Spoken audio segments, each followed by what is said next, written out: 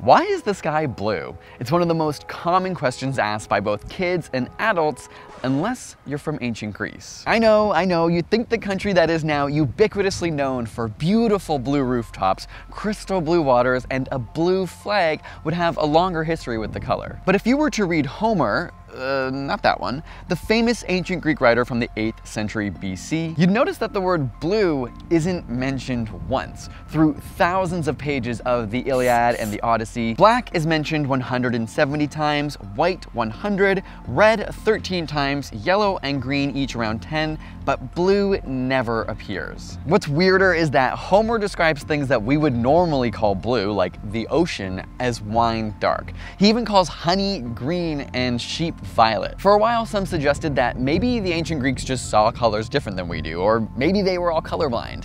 But we now know that color vision developed around 30 million years ago, so that's not it. It gets even crazier. As historians and researchers began looking into other ancient civilizations, they realized the same thing.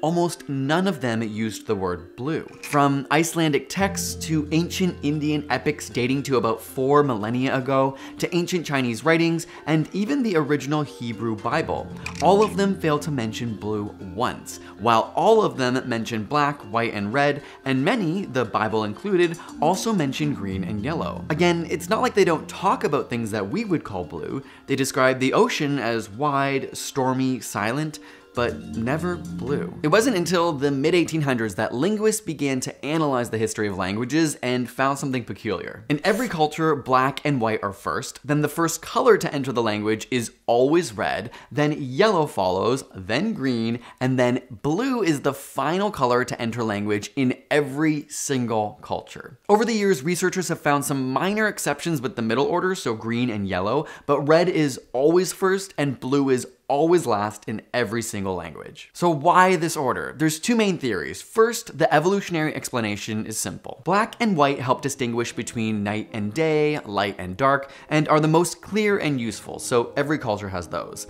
Then red. It's often associated with blood or danger. Even human faces and communication use red through the galvanic skin response, like when you blush or are stressed. Green and yellow entered language as the need to distinguish between ripe and unripe foods. And blue?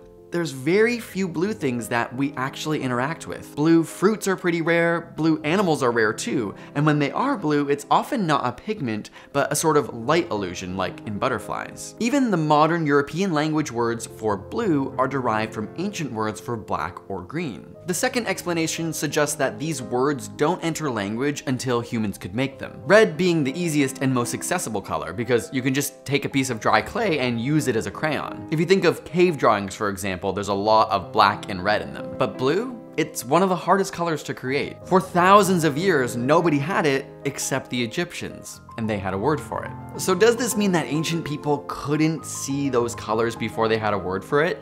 Not exactly. Early humans would have considered colors as simply hues of black, white, or red, which sounds kind of crazy, but there's actually modern day evidence for this. If you look at these 12 colors, can you spot the one that's different?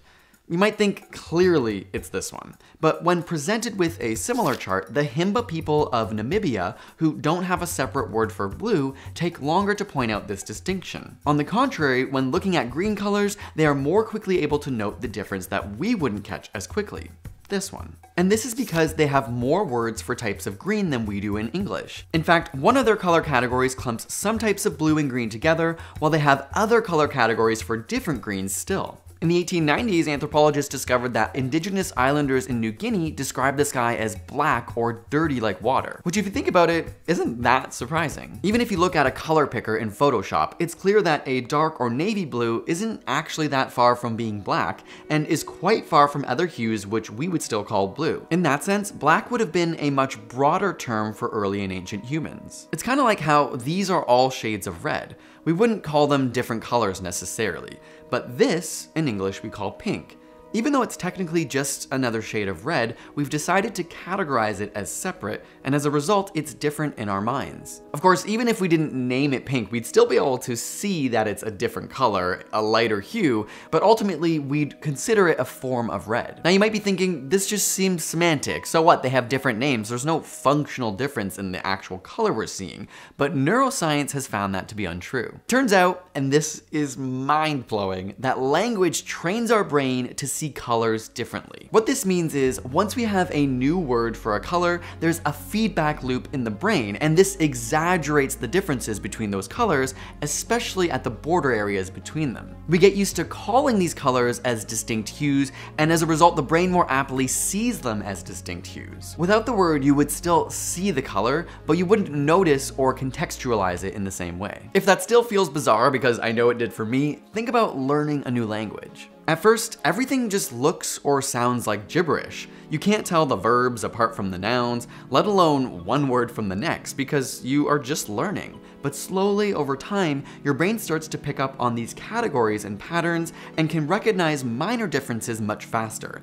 It's not like you couldn't tell the words were different before, but it all sort of blended together. Once you become more familiar with it, you start to see and hear those words much more clearly. Honestly, it's kind of like when I learn a new English word and then suddenly I hear it everywhere, I see it everywhere. But the truth is, I probably came across that word before, but just didn't notice it. But now that I've truly learned the word, the feedback loop is there, and so I truly notice it. It's a wild example of how our amazing brains have allowed us to create language, but then that language turned back around and has an impact on brain function. Not only is our perception of the world an illusion, our brains are an active part of creating it. Thank you so much for watching. I hope you found it as interesting as I genuinely did. If you like our videos, make sure you're subscribed, make sure you leave a like on this video, and you can join our mailing list with the link in the description. Otherwise, we will see you next time for a new science video. Peace.